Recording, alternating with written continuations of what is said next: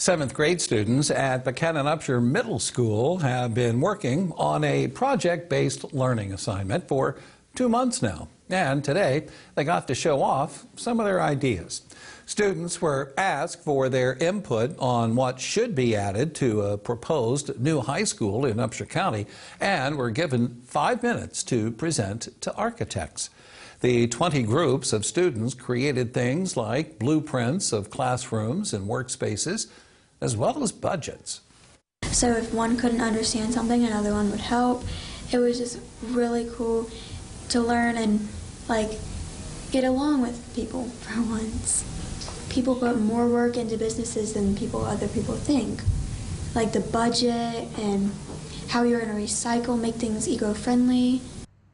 And there will be a family night at the middle school on Thursday from 4 until 5:30 for everyone to look at the students' projects.